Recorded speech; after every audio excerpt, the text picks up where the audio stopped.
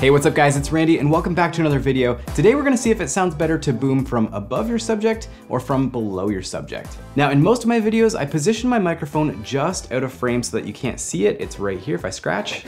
So it's just out of frame and I mount it to the top of my C-stand using a boom pole holder. But in a recent video, I was doing some microphone comparisons and I thought it'd make a lot more sense to have the microphone in frame so that you can see which microphone I'm using and to have it much closer to my mouth so you get less room noise. And of course, because it's a microphone review, I wasn't too concerned with the microphone being in the shot. Now for some context, I'm in a relatively untreated room. Let's switch over to this camera here. You can see I've got a sofa cushion here and I've got a sofa cushion here and the camera there. So I kind of talk into these two sofa cushions.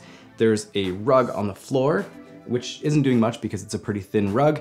And there is no paneling, no nothing in this space. It's basically like an 8x9 office. Right now the microphone is a little further than thumb to pinky away from my mouth. So that's kind of the distance that we're gonna use below as well. All right, so let's read something. I got this. Okay, here we go.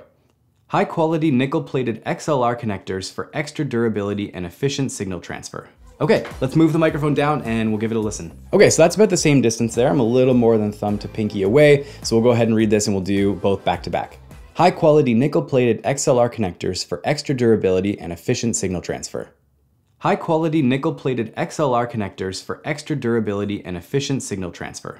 High quality nickel plated XLR connectors for extra durability and efficient signal transfer. High quality nickel plated XLR connectors for extra durability and efficient signal transfer.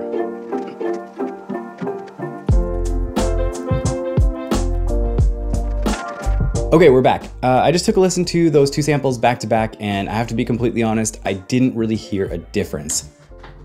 Okay, let me qualify that statement. So the first time that I listened, I was listening on Apple earbuds. Once I put on better headphones and I put some processing on in my DAW, I could definitely hear a difference. And I think the biggest difference was in the sibilance. I noticed that when I was booming from above, I'd get a really natural flat sound. And when I was booming from below, I tend to find a little bit more sibilance and low end in the recording. I think that because when I speak, I kind of tilt my head a little bit down, probably gives a bit more access for a microphone below to be picking up sibilance.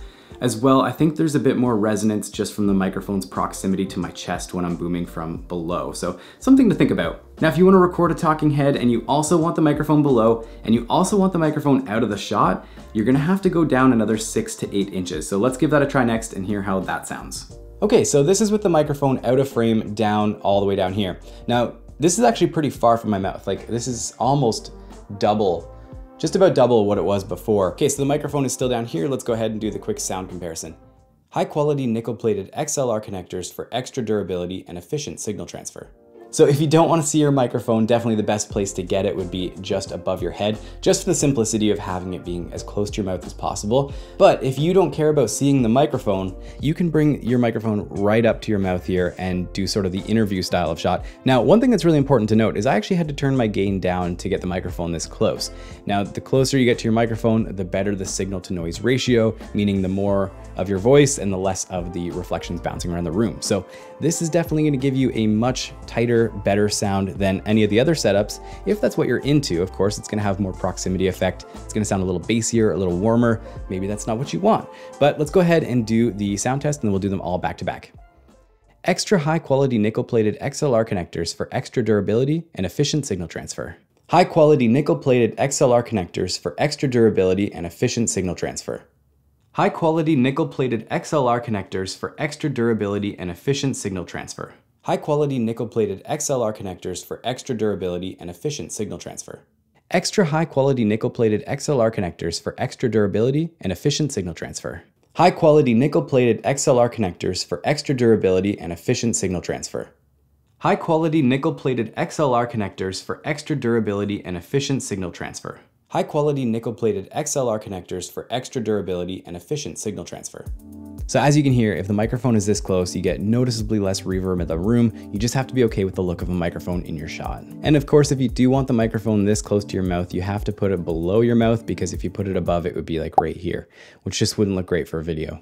Now, if you don't want to see the microphone in the shot, I would definitely recommend booming in from above. There's a few reasons for that. One, of course, this frame here is a lot closer to your mouth than this frame down here or these frames on the side. So you're actually getting the microphone as close to the subject as possible by booming in from right above the frame, like right here. Another thing to consider is the type of microphone you're using. This is a supercardioid microphone, which means it picks up really well from the front, almost nothing from the sides, but it does pick up a little from right behind it. So when I put this microphone above me, kind of pointing up into this untreated corner up here, one of the concerns is that my voice is bouncing to that corner and bouncing back into the microphone. So for that reason, booming from below with lots of absorption below you may be a better option. So just take into consideration how your microphone picks up sound and make sure you put it in the best place that's rejecting the most room noise possible. That's gonna give you the best results. In this video here, we go over how to position your microphones to get the best results possible, and I strongly suggest that you check it out to get the most out of your equipment. That's it for today. We'll see you over there.